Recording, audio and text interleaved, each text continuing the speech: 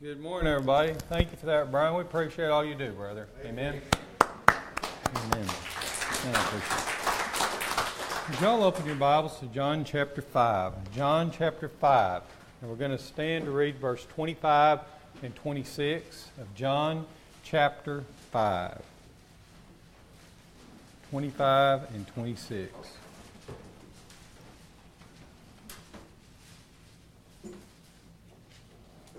Verily, verily, I say unto you, the hour is coming, and now is, when the dead shall hear the voice of the Son of God, and they that hear shall live. For as the Father hath life in himself, so hath he given to the Son to have life in himself. Father, I pray you, God, my feeble lips and all our hearts and minds this morning. What's important is that you be worshipped. Everybody in this building has come this morning with troubles and cares and worries and frustrations and fears and all those things. We've also come with joys. But above all, right now, Lord, we need to focus on your word. I know we do. So, Father, focus us on your truth, that we leave this place having had an encounter with your word, with the Spirit, your Holy Spirit, enlightening our hearts in the hearing and proclamation of your word. I praise you, Lord, and beg you to give us what we need as we offer up our praise to you. In Jesus' name, amen. Thank you. The fifth chapter of John is it's a precious chapter in all of God's Word, because it's one of those places in the Bible where I believe that Jesus makes it clear that salvation is by faith, but that it'll also necessarily result in good works by which men will be judged as to whether they're saved or damned. Now, that's a big part of this chapter, that while the Bible is clear that we're not saved by our good works, people who live out Christian faith, who are really saved, are going to live like, are going to act like. And this chapter has a lot to say about that. But it's also in these verses saying those that are saved will hear the voice of Jesus Christ. Isn't that neat? A mother can hear the voice of that baby crying like nobody else. Your sheep hear your voice. Jesus said his sheep hear his voice. But we who are Christians hear the voice of Jesus Christ. Now understand, until a person comes to Jesus, they might understand some of the precepts that Jesus gave. They might agree with some of the teachings that Jesus laid down. They really might. Maybe you did, even before you came to Jesus. But once you come to Christ, you hear his voice. And when you die, you are still going to hear the voice of Jesus. Someday, every Christian hearing his voice now is going to hear his voice then. This morning, I want to talk to you about the topic of hear the voice and live. I'll probably be pretty brief, so you need to pay attention and get your whole 30 minutes worth and however long it takes. Now watch me preach all morning, because I could. The Bible says that hearing the Word and living, though, is not just a future issue. When you look at this passage, one of the things that jumps out at you is that Jesus says the hour is coming, but He says, and now is. See, then and now it is possible to hear the voice of Jesus. Dead people hear His voice even while their heart's beating. When you got saved, you heard the voice of Jesus Christ. You discern the fact through the power of God and through His work in your life that in fact this was the voice of Jesus Christ. And to all the people out there who are saying, I don't understand what you Christians are saying and why you believe as you do, and a whole litany of long things, we can only say because we've heard the voice of Jesus Christ. We know that that voice is Jesus, and someday when our heart quits beating, and someday when they put us in that cold grave, someday we're going to hear His voice. But it's not just a someday, it is now. To put it simply, those who will hear His voice are the ones willing to listen to Him now. Those who will hear His voice to call them out of the grave are the ones who have already been called out of the grave of their sin and death. Eternal life begins now. I believe it is so critical for us to understand that our faith is not just something that we believe, yes, I've checked that off my list, it's changing my life, but it is eternal life beginning now. Now you may say, but preacher, this world ain't heaven. Hallelujah. You think I ain't noticed that, or nobody, Jesus didn't know that? He who went to the cross knows all about that, doesn't he? This bitter, horrible world, He who came down from heaven to this world is the most acutely aware of all people ever that this world isn't heaven. But we are citizens of heaven living here. That's right. Man, we enjoy a lot of privileges in this nation. This is a wonderful place to live. How many of you appreciate the fact that you live in America? I do. If you don't, I believe you should. If I were to go to some poor country, Mogadishu, or some other horribly war-torn, impoverished, disease-ridden place, and I had to live there for an extended period of time, but I knew I was still a citizen of America, it would make me no less a citizen of America, the fact that I was living in a place far less privileged. Folks, that pales in comparison to the fact that you are a citizen of heaven. You have not yet been to heaven. Nobody but God and Jesus has been to heaven, but you and I are citizens of heaven. We are living as ambassadors of heaven in this broken, sinful, nasty world. And if I might just preach for a minute, it is up to us to make this nasty world a little more like heaven than it is. We are to be the salt and light. We are to understand that Jesus is saying that the era of His salvation in the world, the fact that sometimes in the future people are going to hear His voice in end times and rise from the dead, the great general resurrection, the rapture of the church. I'm not going into all the complicated details of that this morning, but that reality is real and it begins right now. All credit accrues to Him for our willingness to hear. I don't take a bit of credit for my own salvation. I know that it is He who drew me to Himself and effectively saved me. He deserves full credit. It is by His unmerited favor in our life, by His mere mercy, that we are saved. Please understand that it is not to our credit that we hear. It is to the credit of Jesus. Everything is at His feet. But it is those who will hear Him now who will hear Him then. If one is stubbornly refusing to hear, that's on them. Again, I touch base on this often because it's an important biblical theme. You ought to be, I'm going to use theological term here, you ought to be a single predestinarian. You ought to give God full credit for your salvation. You didn't do a thing to save yourself. He saved you. You would have gone on in your sins, stubbornly refused Him, been lost, and went to hell had Jesus not intervened in your life. If you think you did anything to get saved, you ain't saved. That's right. But if you're lost here this morning, God isn't barring you from being saved. He is pleading with you to come to Him. If you are lost, if a person is lost, that is 100% their fault. It's not God's doing. And those of us who have heard the voice of Jesus are going to hear it again someday. And commensurately, those who do not hear His voice now will not hear it then. Everybody's going to be raised from the dead someday. Some to eternal life and some to eternal damnation. But those who are saved hear the sweet voice of Jesus. Louis Perry Schaeffer put it this way. He said the atonement is unlimited. The whole human race might be saved through it. The application of the atonement is limited. Only those who repent and believe are actually saved by it. I want to plead with you this morning, if you're here and you've never made a profession of faith in Jesus Christ, to trust Him today. Put aside your resistance, your stubbornness. Ask the Lord Jesus Christ to allow you to hear His voice, and He will enable you to do that. Turn with me, if you would, in your Bibles to 2 Corinthians chapter 6 and verse 2. 2 Corinthians chapter 6 and verse 2. If you're in my Sunday school class, we're going to be in 2 Corinthians in the next few weeks. But this is the classic verse, 2 Corinthians chapter 6 and verse 2.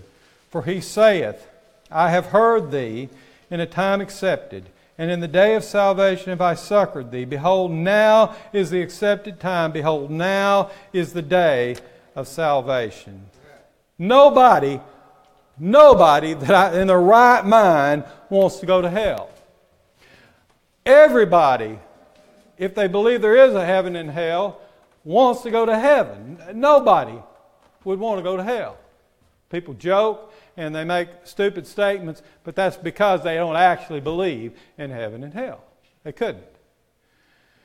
But let me tell you this morning, that the persons who hear His voice then are the persons that will hear it now. That the persons who will be saved are the ones who come to Christ now. Amen. On the one hand, just not to drive this home, on the one hand, if you are a born-again Christian, do not take any credit for your own salvation. But if you're here this morning and you are stubbornly resisting the will of God to come to Jesus, don't blame anybody but yourself, because you can. We are not double predestination, super hyper Calvinistic, double predestination, anti-missions and evangelism people. We know, you know, and this morning, if you are here and you're saying, I believe I'm godly enough, I'm a good person, there's probably God, but He'll recognize that I'm a good person, and it's just your pride, you better swallow your pride and come to Jesus. Hear His voice. Listen to His voice. Heed His voice. And then someday, when we left this world through death, we're going to hear the voice of Jesus Christ. The Bible speaks of paradise. It speaks of being absent from the body is present with the Lord.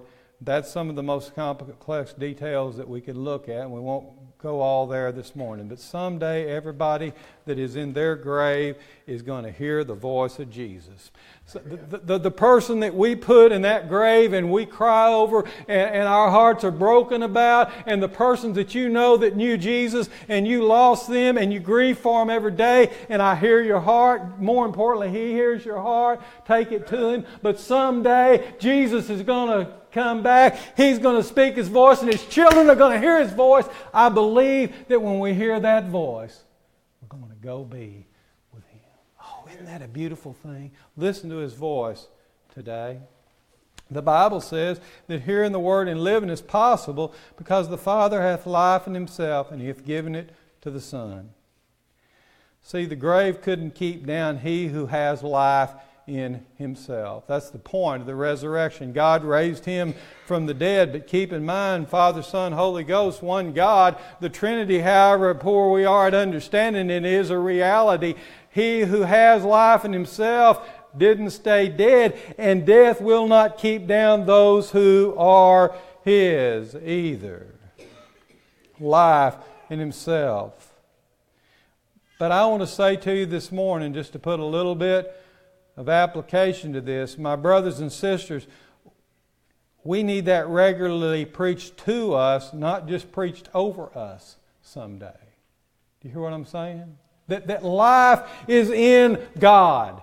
That life is in Jesus Christ our Lord. Not just morality and ethics and all of that, but life. You will not find life except in Him. It isn't anyplace else. It isn't in anything else. It is in Jesus. He has life in Himself. Buddha's dead. Confucius is dead. Mohammed is dead. They dead. Jesus always was and is alive. And we need that preached to us, not just over us someday. It is not just that we say over that casket, well, Jesus is eternal life.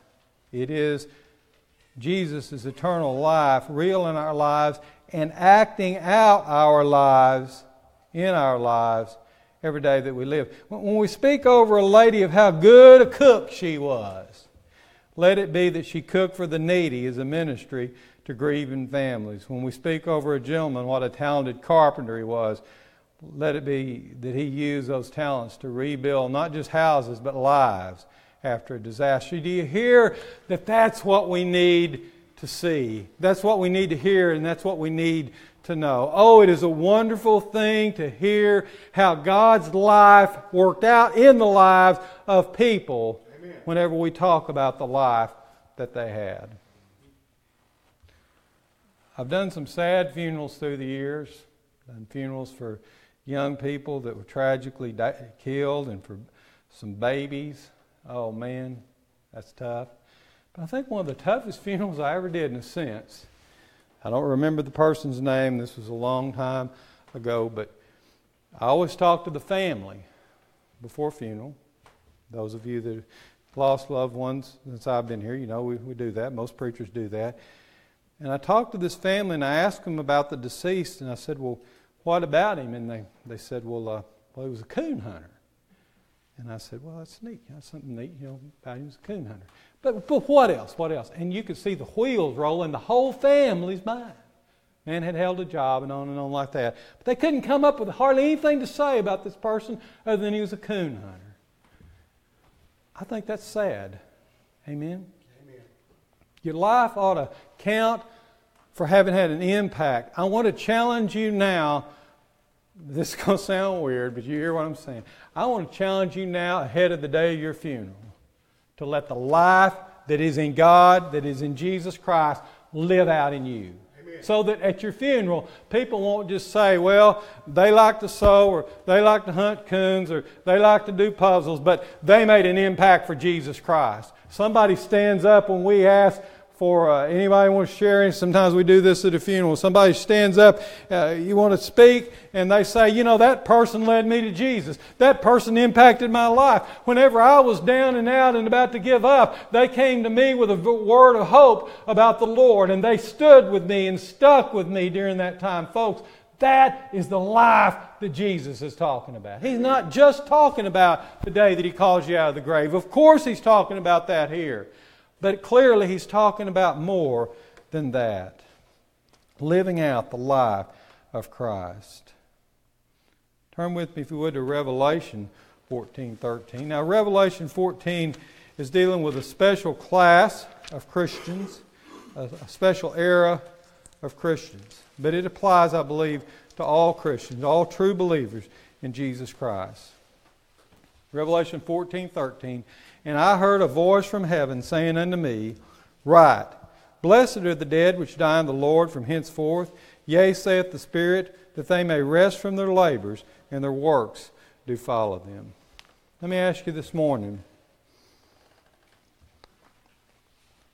is the life of Jesus Christ that He's talking about here, that will someday call you out of the grave, that will someday give you eternal life in heaven with Him. And if you're saved, you are the recipient of eternal life, because your works are off the table as to the source of your salvation. There's nothing but the blood, nothing but what Jesus did. But as a result of knowing Him, has the life of Christ lived itself out in your life like you know it should have? Hey, if it hasn't, it's never too late to see that happen. Finally, the Bible says that hearing the Word and living is very simply life. It just is life. Charles Hodge said the resurrection body will be simply the ultimate outburst of the life that's been ripening for immortality under cover of the old Adamic nature before. Isn't that a pretty picture? I learned a lot about giraffes this morning. And I'm not sure I know everything there is to know about butterflies either. But inside that cocoon, and I don't know that cocoons are all that pretty, is a beautiful butterfly ripening till the day it emerges. These old physical bodies, this earthly life, it's just stuff ripening for eternity.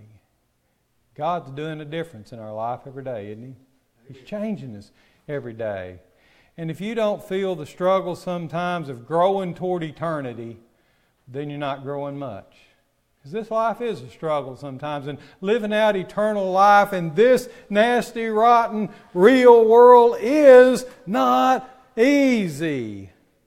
But through the power of God, it's real. And what is real in heaven is ripening in our lives right now. Oh my goodness gracious. Jesus has life in Himself. That life is real. It is eternal. And to the one who hears His voice, I believe eternal life can begin now. I believe that whenever we're feeling our most down, most depressed, and most whipped in this world, when we're feeling our most bitter, when we're feeling our most hopeless, most whatever you finish the list, whatever it is for you, that's when we look up and say, but I'm a child of heaven. Jesus is real in my life right now, and I will not be defeated by this. Because the victor lives in my life, and His life is so real that whatever's real in this world isn't as real as I once thought. Man, you've come this morning, haven't you? Everybody here with a reason to not rejoice, here's your reason to rejoice. Father, we thank you for your precious word. We know that burdens are lifted at Calvary.